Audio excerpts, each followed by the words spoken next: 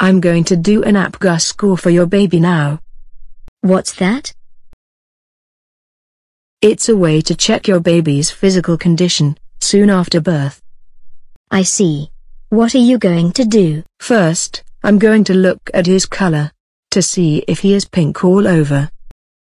He's quite pink, but his hands and feet are a bit bluish.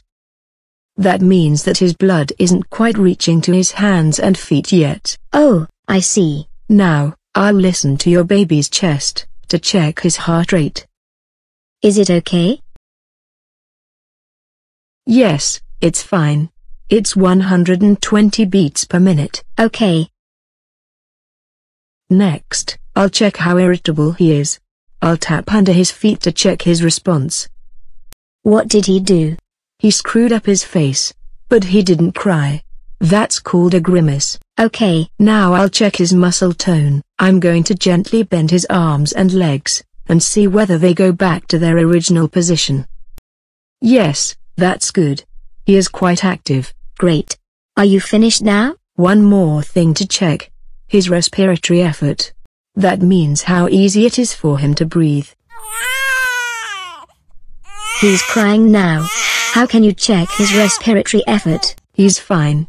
Because he was crying, he scores a 2. That's good. What was his overall score? Let me see. Appearance 1, because his hands and feet are still a bit blue. Heart rate over 100, so he receives a 2. For reflex irritability, he gets a 1, because he only had a slight response.